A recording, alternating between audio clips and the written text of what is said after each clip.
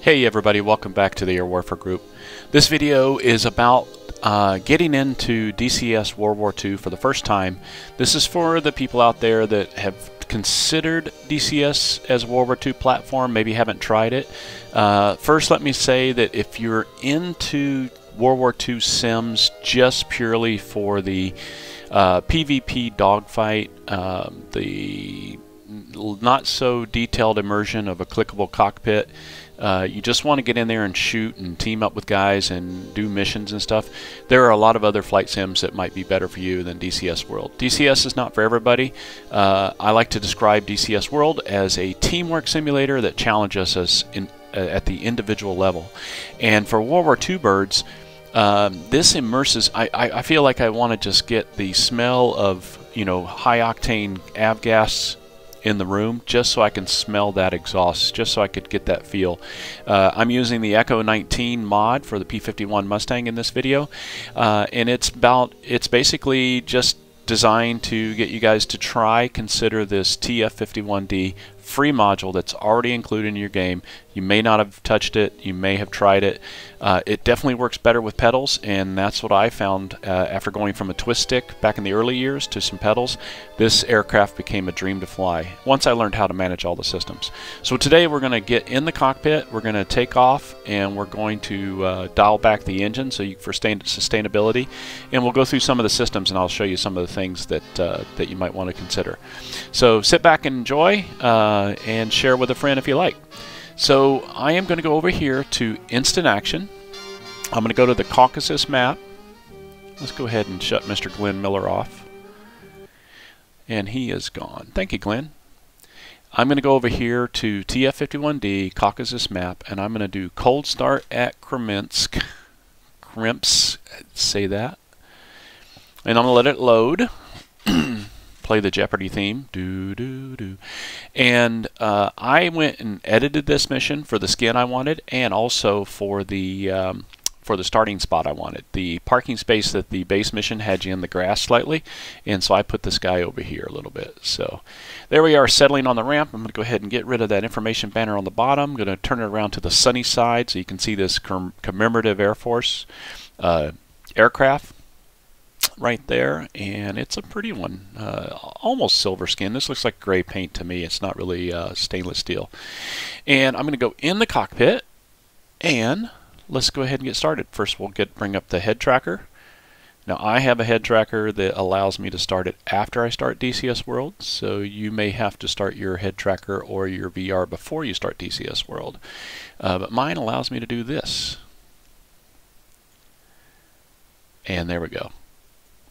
And then let's go ahead and zoom into what I have my preset field of view set. I can lean forward, check over here. So starting with the in-cockpit pre-flight, first thing I'll do is I'll make sure that my HOTAS switches, gear handle down, flaps are neutral, throttle is back, throttles are locked together for a single engine aircraft, and let's go ahead and start on the left side. So first thing I'll want to do is I'll come over here and I'll right click on the flaps 5 times to bring them up to 0%, 0 degrees. And then I'll go ahead, I have a switch for this, but I'll bring up my air controls both forward, this one right here, all the way forward. Start with the rudder trim all the way over to 6 degrees, thanks to Mr. Kermit Weeks. I'll put a link to his video. Kermit Weeks is a longtime P-51 Mustang owner in Florida that does some excellent videos from the Kermit Cam, if you get a chance to check that out. Moving on up, I'll go ahead and take my propeller control, move it all the way forward. Right there. There's my RPM control. I'll make sure the throttle is free and unlocked. Coming over here, I'll turn on the fuel booster switch. I'll open up the starter. I will go ahead and take the fuel cock all the way off. Make sure I'm on the left tank, left main, and then I'll turn my magnetos all the way on. And this is not per the real Mustang startup. This is what DCS allows you to get away with. And then I'll also dial in my lights. Get them just where I want them, right there, and we'll check those rheostats. They're all working. Yep. And then I'm going to come over here, make sure my radio's off. I'm going to move the stick out of the way, push in my brake pedals, pull out the brake handle, release the brake pedals. Now you'll see that the parking brake is set. When you see a little bit of silver in the front of it there, if you go ahead and push the pedals in, you'll see it drop in. So push pedals in, pull it out, release pedals. There, it's staying out. And then I will make sure that my clamshell hydro system is pushed in. Right here, if you do this, this releases the hydro pressure. Kermit has a really good video on that you should check out. So I'm going to go over here, and these first two switches on the front row right here on the top row, I'm going to push those two up. That turns on my battery switches. If we're going to go up above altitude today, we'll turn on the pitot heat, but we don't need that today. Make sure you leave your attitude indicator caged until you have suction on the engine, and I always do it until I make sure I have a good amount of RPM. So I'm going to look around me, make sure nobody's around. This is the private pilot coming out of me, and then I'm going to go ahead and push up the throttle just about an inch. I'm going to hit the primer for 5 seconds, and then I'm going to hit the starter and hold. As soon as it coughs, right click on the mixture, throttle back. And looking good. Let me turn off the, check this out, I'm going to turn off the hear like in helmet so you can hear some of the sounds. There we go. So if you have the hear like in helmet on, you get like a little earphone type feel. Alright, so let's look around, make sure our head tracking's free and clear. Looking good. Looking good. For those of you that don't have any head tracking, let's go ahead and warm up the oil. Take it up to about 1200 RPMs at first. And for those of you that don't have free head tracking, I use FaceTrackNOIR. I'll bring that up for you. And let's see, I can stop it. I wear it with reading glasses because my monitor is about 2 feet away, and I want to be able to see crispness in all the stuff, being an old guy that I am. And it seems to do pretty good. I have some Air Force issue. I got them by the from the flight surgeon back in the late, probably late 1990s, early 2000s. So now with the engine up like that, these glasses have very thin frames, so they don't really get picked up by the head tracker too bad. They actually do pretty well. Alright, we are going to go ahead and, let's see, turn on our lights. Got our exterior lights on. I have all that slaved. If you guys want to see what controls I'm using, what my computer specs are, just look down at the bottom of the video description. You'll see the stats for my computer and for Tyro's. And we have to get Takeda's stats in there when he gets back from training out in California. So we are going to simulate that we are all good to go. Last minute check in the cockpit. I'm going to take off with the flaps up. I'm going to go ahead and give it a little bit of nose trim down forward, just a hair. And then I'm going to come back just a hair. There we go. So working the trim in a Mustang is a big deal and stuff. So you got your rudder trim right here. I have that set to a HOTAS switch over the throttle on my Warthog. And then the ASUS trims that you get from the hat switch on the stick are normal, so I just use those for the aileron and elevator trim. And I always say, if you're going to center your ball down there, the little ball indicator down there above the green light, if you're going to center it, center the rudder first. Get it dialed in for your speed and airspeed and attitude. First, if you're climbing or descending, you're going to be accelerating or slowing down. So let's go ahead and push in the brakes, release the brake pedal, and we are going to taxi. Now, the Mustang, I talked to DCS Sport. He's a professional pilot in real world that is also rated in TF51D. He has been checked out and flies the Mustang. He says that the Mustang uses a little bit of linkage for tail wheel flying and a lot of differential braking to get around on the ground. So we're going to check our final, make sure nobody's coming in, and we're going to check the other way, make sure nobody's taking off in our face. Right now we're the only ones on the server, but it's always a good practice, especially if you're going to fly on multiplayer servers. Now the big thing about piston aircraft, for those of you that have been flying jets all your life in DCS world, is you have the left turning tendencies. You have P-factor, torque, gyroscopic precession, and other stuff that's going to basically affect you. So let's go ahead and try to center ourselves up. We're going to try to get even amounts of runway on both sides of the canopy screen there. I could lean out and look like this. And then what we're going to do is we're going to slowly advance the throttle. and we're going to let the airplane get some momentum, get some air over the tail surfaces. I have assisted takeoff turned all the way off. This is as pure as you can get in DCS world. And then I'm going to push forward on the stick a little bit, and then I'm on the pedals. You got to be on the pedals once you do this, because now your tail's not stabilized and holding it down. Give it a little bit more gas. Let's get some airspeed up. There's 150. Let's go ahead and pull back, and we're climbing. Reach down, gear handle up, and then let's go ahead while we're under low speed. Let's close the canopy.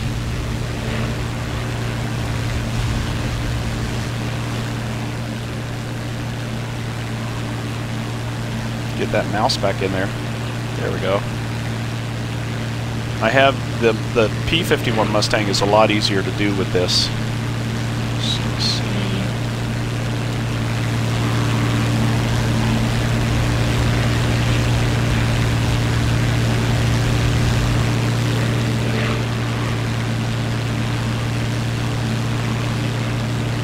Let's get it all the way close.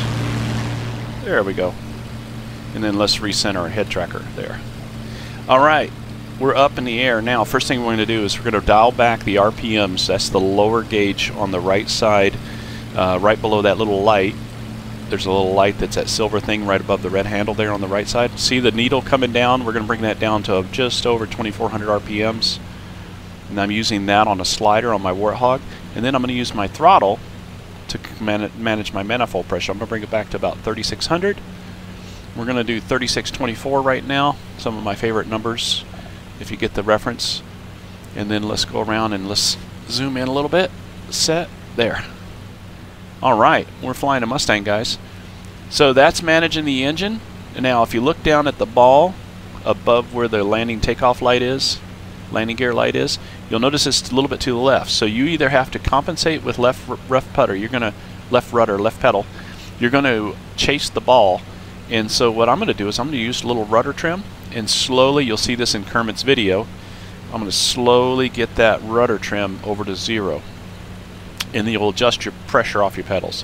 And what you'll want to do is you'll want to eventually get it to where you can fly it hands off, light fingertip pressure, right there. Now let's look over and we'll see our rudder trim is about 3 degrees. Now, the reason that you're on the trim all the time in the Mustang is when you change power settings or airspeed, you're going to have all those forces I talked about. If you want to Google it further and get into more detail, go check out Special VFR on Embry Riddle's page. They have a great left turning tendencies videos, or just do a simple YouTube or Google search of it. You'll find it. So let's make sure that we're not going to crash into anybody here, which there is no air traffic on this map right now. Let's go ahead and let's practice some downwind turns and some upwind turns. Let's head back to the, let's go ahead over to the coast over there. I think that's coast. It's kind of a hazy day here on the Caucasus map. I haven't flown on this map in a long time. Really glad that ED decided to update it, and I'm really hoping, really, if you're listening, Mr. Gray, make Nevada bigger and better. Remember, what happens in Vegas shows up here on DCS World. But yes, we would love to get Naval Air Station Fallon all the way out to the Pacific Coast, expansion past the California border out to the Pacific Coast, get Edwards Air Force Base, 29 Palms, NTC, Luke Air Force Base, boy, just the endless, you know, Coronado Island, North Island, San Diego. We could have a lot of fun integrating Top Gun and U.S. Weapon School together with all the different exercises we could do in campaigns. I think it's always going to get better. So here we go. We're managing it pretty well. Double check on my ball. Now, in a real airplane, you would feel if you're skidding through the air. When you're flying uncoordinated flight, you're usually skidding through the air. And what that looks like, let's see if we can do it. I'll put it in a skid a little bit, like that. See how the ball's not centered down there? And then watch, you'll see airplane, the tail is kind of following to the left. You can see how the airplane's kind of not going in a straight line. And if I center the ball, a little bit more rudder pedal. Let's go ahead and reduce all that. Let's take it to 0 now with this airspeed. We're doing about 275 knots right now, or 275 miles per hour back in these days. Not too bad. There's our airport over there. Let's eventually head back over there and we'll do a landing and I'll shut off the video. Again, this is a free aircraft, and you can find all kinds of tutorials by the big guys, the big dogs, on how to land and take off this. I always tell people, first thing I do when I'm buying a WARBIRD is, one, I wait for a sale. Two, I save up my points from the other stuff that I bought in DCS World, and then I pick it up for like $20. I got the Mustang for $14.99 on a special sale, and that was without any miles or bonus points back in the old days. Most of the World War II aircraft that I own now, I paid $25 for, or half price, and unless I really want something right at the release date, I usually don't buy it on the pre-buy unless it's something like I bought the F-16 on the pre-buy, I bought the Hornet on the pre-buy. What else did I buy on the pre-buy? I don't think I bought anything else really on the pre-buy. Oh, the Apache on the pre-buy, and that's it. Everything else I waited a couple years till they settled in and the prices went down to pure half price during the sales. And then I used miles or bonus points where I could. Alright, here we go. There's our runway down there. We're going to go down and try to see if we can land without crashing. So, now, this TF51D is fun to fly. It teaches you engine management, systems management, fuels management. Like I fly about 45 minutes, and I check my fuel tanks, and then I'll switch over to the right side. And I'll go ahead and demonstrate that right here. I'll bring it over here and hit the mouse, and I'll go twice left click, and it'll take it over to the fuel tank. And in any airplane, if you start noticing something happening with the engine, think about the last thing you did. If I had an empty tank over there and I switched over, within a few minutes it'd start coughing and spitting and stuff like that. I go, hey, what did I just do? Oh, I changed tanks. Let's go back.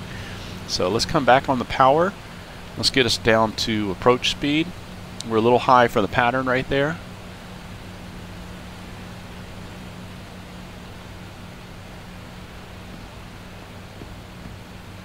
Now, in the old days, in World War II, and when I was learning to fly back in the late 90s, we still used what was called the GUMP check, and it means a lot of different stuff now because of modern airplanes. But if you're having a hard time finding some of your older aircraft mappings for landing gear, and you put in landing gear or gear and you don't see it, look for undercarriage, and that's what the U is in GUMP check. So we're going to do the GUMP check, which is gas.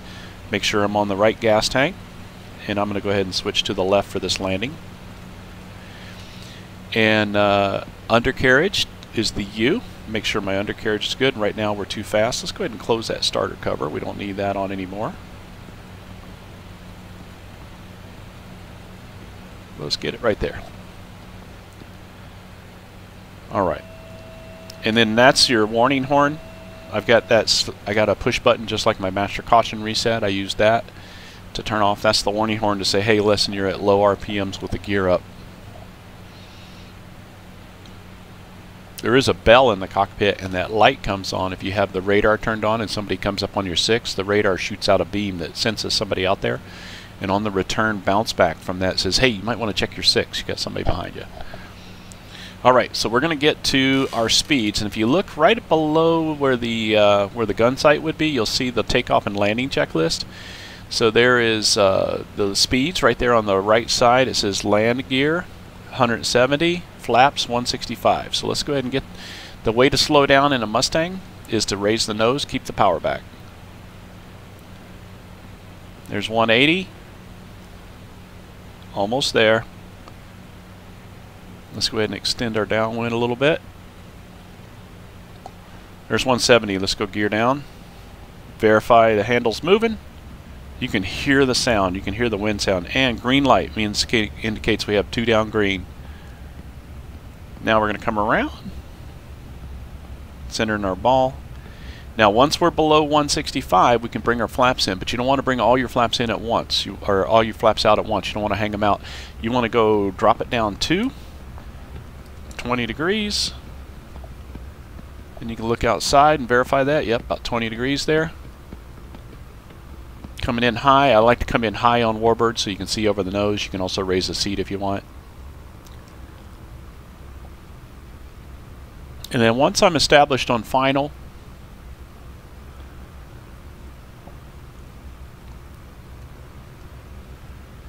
and I know I've got the runway made and good power setting, I'll wait until I'm a little bit in close, and I'll dump the flaps all the way to 100%. Well, 50 degrees. It's the lowest it'll go.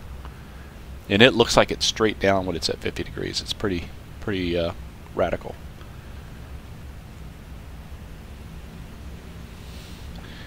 We'll bring up the frame counter there. I am getting 109 frames with the multi-threading. Let us know in the comments what you guys think of the multi-threading for VR. I'm using FaceTrackNOIR for head tracker. Another reason I say don't dump your flaps all the way is it'll take you forever to get to the runway. So, slight crosswind on this. Let's see where it's going. Not too bad. It's a little bit from the right. Windsock must be dragging to the left a little bit. Alright, now that we've got the runway made, go ahead and do all the flaps all the way down. And I've got that set up on the switch on my wind wing panel, the takeoff panel. I'm aiming for the numbers for my round out. And we're going to try to do a 3-point attitude landing here. Coming across the threshold now. Across the numbers. There's our aim point right there. Carry a little power. And then power's all the way off, and I'm holding the nose off. Using the rudder to center. There we go. Touchdown. And with that, I'm going to take the flaps all the way up. And it's a good idea in a WARBIRD to crack your canopy or open it before you land in the real world. Because if you crash, you'll need to get out of the aircraft pretty fast. Alright, I hope this video gets you guys into considering a World War II bird in DCS world. There's a sale coming up that coincides with the Steam sale that starts on the 16th. I'll have lots of information on that, and I'll also do some other videos and some of the other warbirds I have. I own all of them except for the mosquito, but we'll see if we can get Prickly Hedgehog on his channel to feature the mosquito, the Mozzie. Well, that's the end of this video. Share it with a friend if you guys think it might be some value, and we'll see you next time in the next video. Cheers.